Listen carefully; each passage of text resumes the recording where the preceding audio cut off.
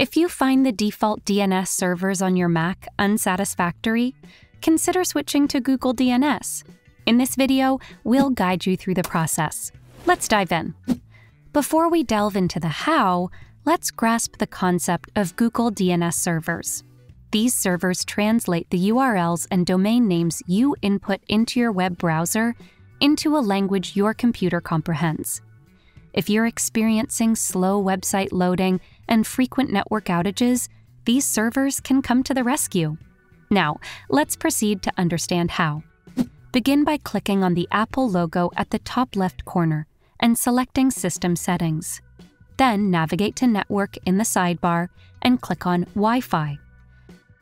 Next, click on Details beside the connected Wi-Fi network and choose DNS from the left sidebar.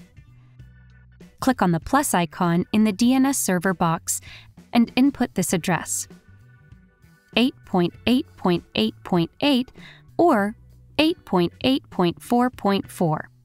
These represent the addresses for the Google DNS server IPv4. Once completed, click on OK to make the switch to Google DNS on your Mac. Now that you know how to switch to Google DNS on Mac, consider subscribing to Guiding Tech.